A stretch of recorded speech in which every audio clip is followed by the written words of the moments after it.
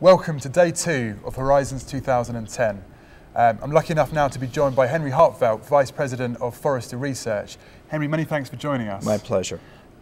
What have you found so far in terms of the kind of things that people are discussing, the debates that are going on at Horizons? Is there anything that's piqued your interest in particular? Yeah, it's been a very good conference with people from more than 220 airlines here. You're having a lot of spirited debates. Qantas's Airport of the Future really took the audience by storm. What American Airlines is doing with mobile, in particular location-based technology, got people talking. Air Canada, ancillary services, the role of agencies in the distribution channel. There's a lot of rich, relevant content that's been here, and it's all been around innovation. No one's questioning the role of technology. There's spirited debate about how does mobile, for example, manifest itself? Will social media be mostly marketing, or can it be turned into something more commercial? Where will we go with things like cloud computing and app internet and new types of open systems?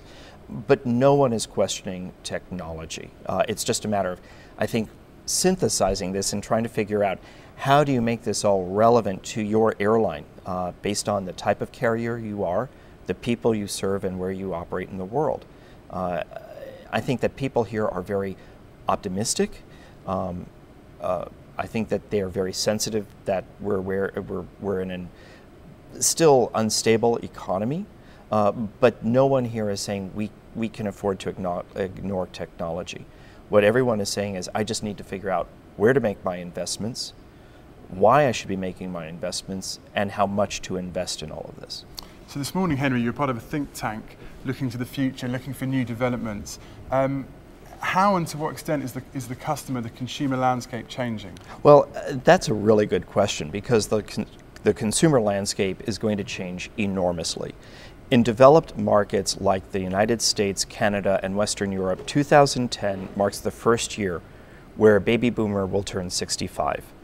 So over the next several decades, we're going to have a generation of customers, maybe a generation and a half, going into an age of retirement or semi-retirement where they'll have more time than money to travel. So that's going to have a profound impact. At the same time, forecasts by Airbus and Boeing show that the growth of this industry will be greatest in emerging markets, including Africa, the Gulf region, parts of Asia, and parts of Latin America. The future of the airline industry is with parts of the world and people of the world who are, if you will, late adopters of air transportation, whereas those countries that, in a way, created aviation altogether are going to be going into a different part of their lifespans. And so the roles are going to change. It's going to be fascinating to see. What's also interesting is, with consumers, what our research at Forrester shows, no matter where in the world they are, each generation of consumers is successively more engaged and more accepting of technology. So you have children who are learning now through computers and tablet computers. You have parts of the world where their embrace of the internet comes through mobile devices, and where they're paying for goods and services through their mobiles because they don't have bank accounts. So if you're an airline or a travel agency, that's going to change the way you do business in many ways, fundamental and beyond. It is, I think, we've always lived in interesting times. I think that the future is going to be so exciting, but also so very different from the years that we've had behind us. Social media, Henry. One of those themes that is flavour of the month, flavour of the year. It's something that people they just can't stop talking about it. How far, to what extent is that going to continue to change our lives moving forwards? Dan, it is not a flavour of the moment. It is not a flavour of the year. Okay, social media is real. We've always been engaged in social behavior. Now we have these platforms that allow us to share our thoughts and opinions and activities, our pictures, our lives with hundreds, potentially thousands of others. It is very real. In the US and in Europe, more than 7 in 10 travelers participate to some degree in social media. Wow.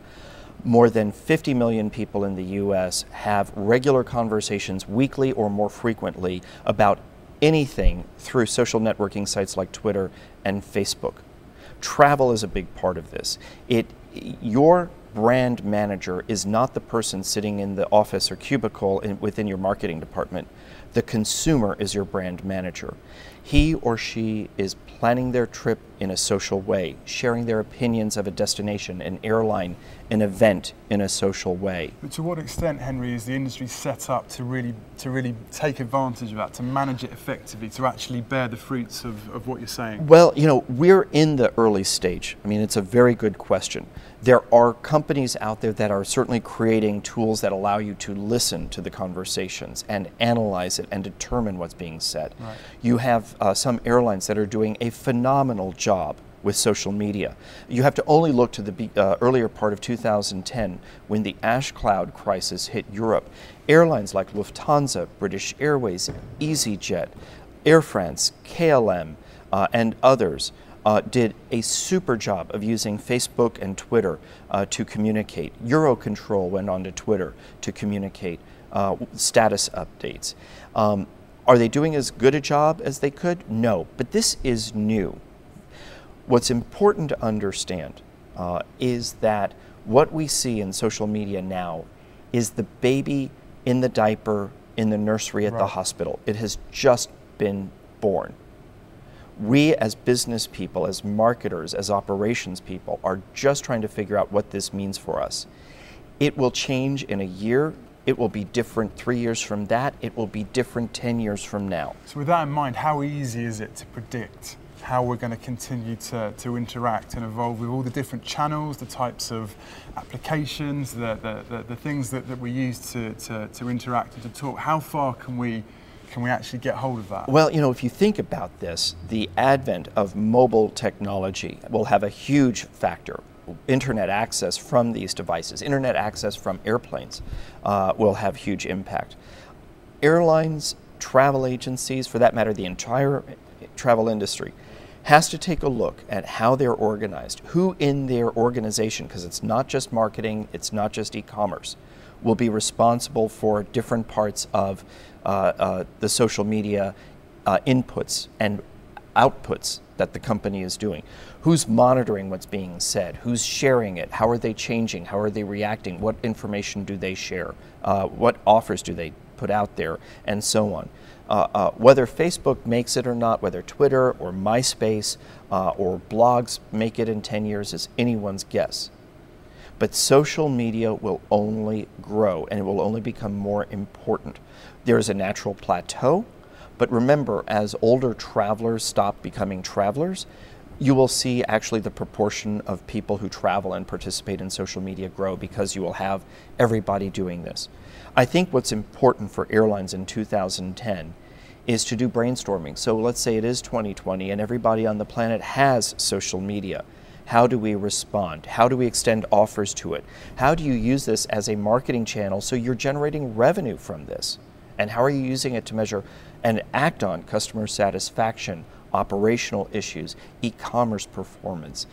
Virgin America spoke today about how they will learn even a problem with their website might happen, and they learn about that from a customer trying to use this before they get the alerts from their server provider. Well, from their, it's wonderful.